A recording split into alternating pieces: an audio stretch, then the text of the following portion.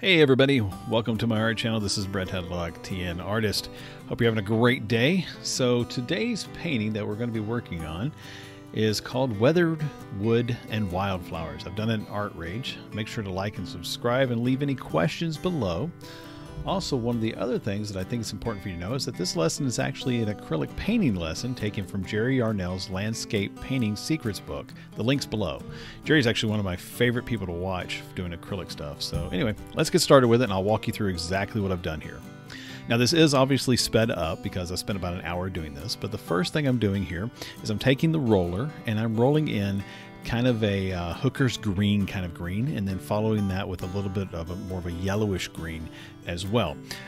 What I'm doing here is laying the foundation to give the effect of some grass in the background. So I've laid it in. I'm taking the palette knife and just taking it and kind of blurring some of that in the background there, but then I decide that I don't really care for this and how it looks. So I switch palette knives over to the just blend paint and the smear one as well.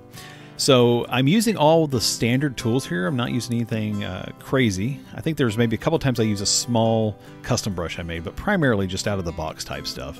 So like I said, I've spent some time doing that here of blurring this in and kind of getting a feel for it and trying to fade it back, but then I decide I don't really like it and I want to switch over to this other palette knife. So that's what I'm doing right here. Because the thought process is I want to make this look like grass that's in the background that really has, kind of blurred out. So I'm doing it this way, and then I realize, okay, I like how it's looking. I think that's kind of a cool blend. But then I switch to the marker tool to start laying in some of these different tones and shades and that kind of stuff, and really kind of breaking up that dark green. So it's not just a big dark green in the background, but instead it does take on more of the grass tone. Then I kind of smear it out again, and I can smear and blend the paint and again try and give some of that grass feel, and then switch to the ink tool. Now what I've done here is I've created another layer, and taking the pencil tool, I'm drawing in lines, and once I've got the post established, I start trying to figure out my colors. And I'm looking at what he's suggesting in the book for colors and trying to simulate that and get a feel for it. And finally I settle on this kind of a grayish brown. It's not really, I guess I could call it a dirty brown, if you will. And I'm laying that in with the custom brush, and I'm using just one of the brushes found in there. Play around with it. Some of those brushes are rather heavy on processing power, so they can kind of lag a little bit.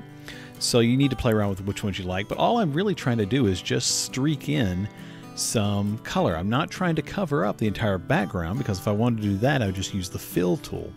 But I want that streakiness to kind of show through. I'm building textures here is what I'm doing, and almost kind of dry brushing it in. Jerry does a lot of dry brushing in his paintings, and that's kind of what I'm simulating here with this, and using the exact same type of strokes.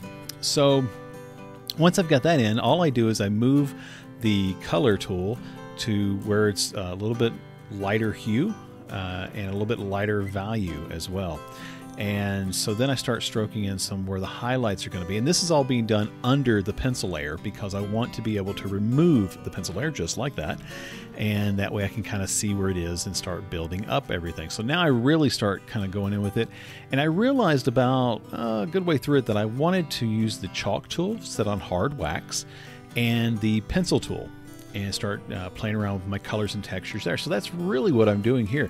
And I stick primarily with these throughout it, although I do switch a little bit to the marker as well. The marker tends to give a really nice painterly effect with it, as does the pencil and chalk tool set on hard wax. So again, I'm just kind of playing around with the crevices and the different areas on here, and I just keep kind of going back and forth, building it up, and trying to play with the color and the tones and everything else. So I keep doing this for a little bit and kind of getting what I like. And then once I've got everything where I think I like it, I start kind of deepening some of the colors so that those cracks look a little bit darker, and then pushing the highlights a little more to really make that stand out from that nice grassy effect I have in the background.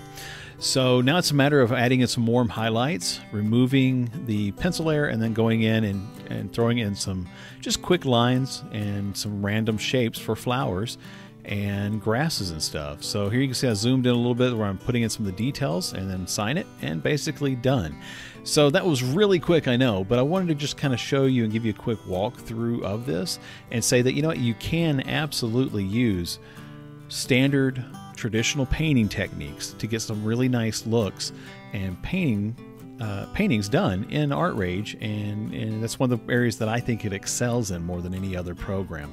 So I hope you got something out of this. Like I said, it's just a real quick video to kind of show you some techniques and show you some different tips and stuff. Make sure if you liked it to hit the like button, hit the bell for the notifications, and come visit me on Facebook and everything else. If you like the book and want to try it out on your own, I put the link down below. That's my affiliate link. Feel free to use it and help support the channel. And other than that, I guess have a fantastic day, and I'll talk to you soon.